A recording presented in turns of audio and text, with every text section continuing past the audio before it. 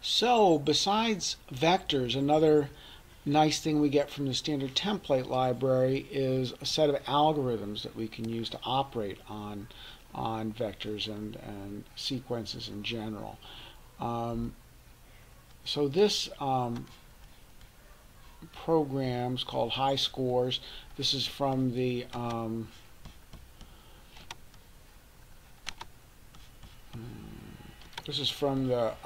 Beginning C++ through Game Programming book by Michael Dawson. And let's see. So the way this one works is we have to include this header algorithm up top so that we can use the algorithms.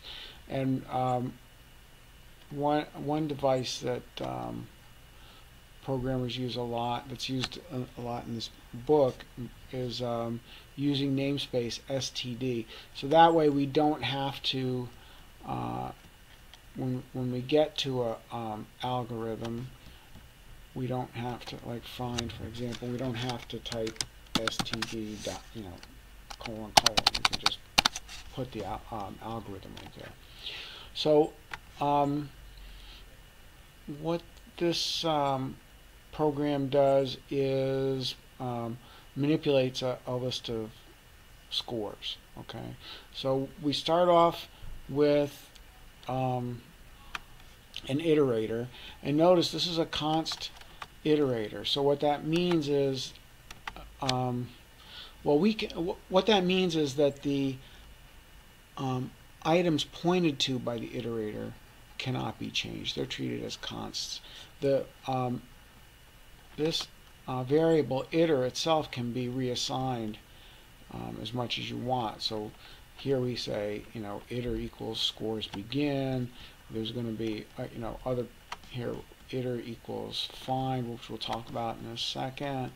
Iter equals scores begin again. So you can reassign values to iter as long as they're valid iterators and of the the right type and everything. But the objects pointed to by the iterator can't be changed. So the first thing we're going to do is create a list of scores. We have this vector of ints called scores, and we're just going to push back 3 different scores here. So we're pushing 1500, 3500, and 7500. So after these 3 statements, our scores vector now has 3 elements: 1500, 3500, and 7500. Okay. The next thing we do is just list out the HiScores, and notice, as I said, we can assign a value to iter. We assign it scores begin, and this iter not equal to scores end. If you remember,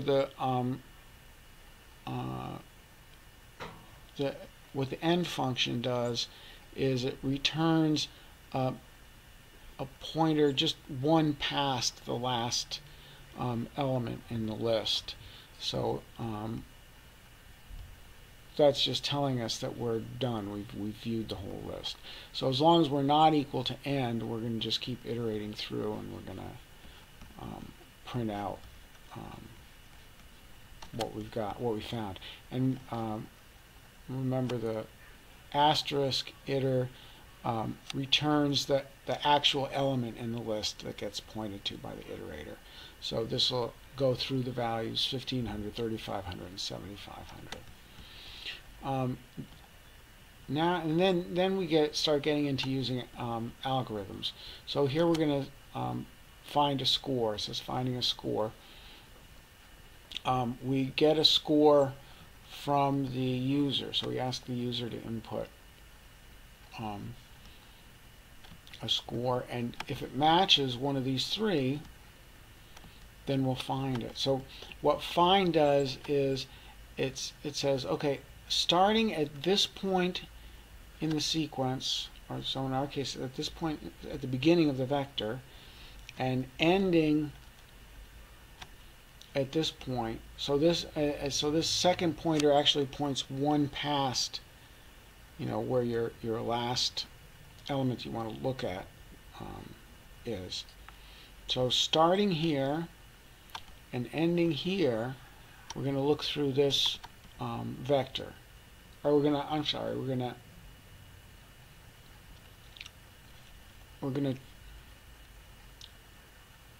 try to find, we're going to try to find this value. We're going to try to find this value in the vector. And if we find it, if we find this value score, then we're going to assign to iterator a pointer to that value, the first occurrence of that value in the vector. So if we typed in a 3500, we're going to have our iterator is going to point to that, the 3500 in that list. So that's what this, we return that, the iterator that points there. So here we're reassigning iterator to be that.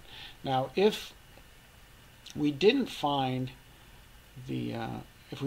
score in the list, or in the sequence, then we'll end up with the iterator is going to end up pointing to this guy, so to the past the end of the sequence that we gave it. Okay, so that's how find works.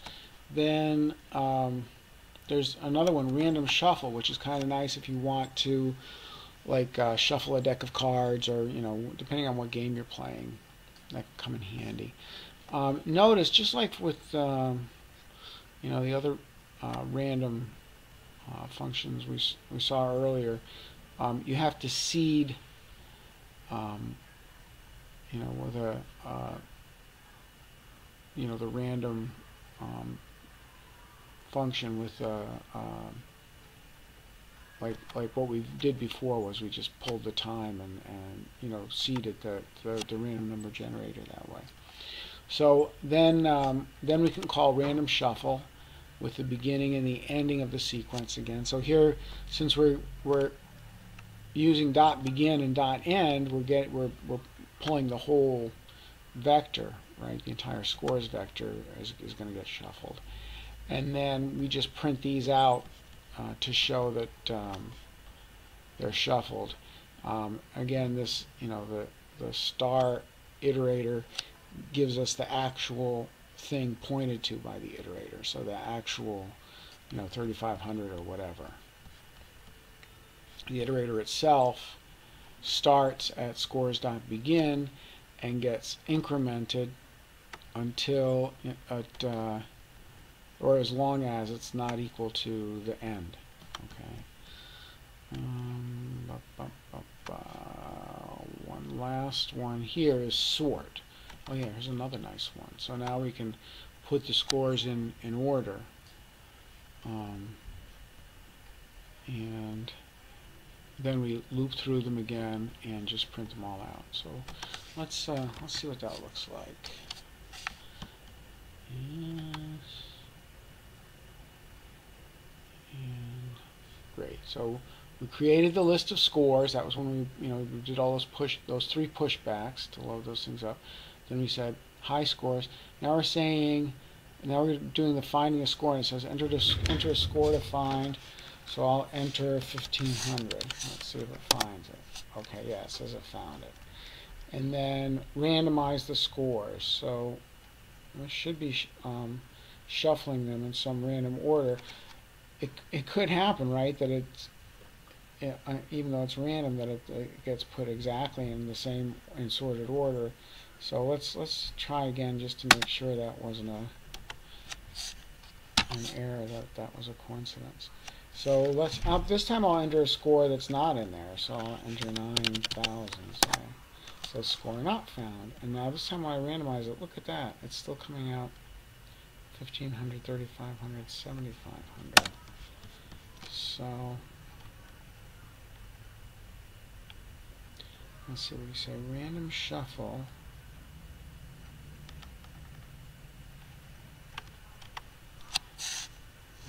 One more try.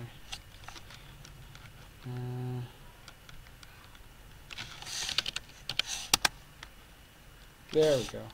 Now we got. When you only have 3 elements in a list, randomness doesn't necessarily work as well, right? Because it's you have a better chance of things being in a sorted order if there's fewer of them. But anyway, so yeah, so it worked, and that's how high scores works.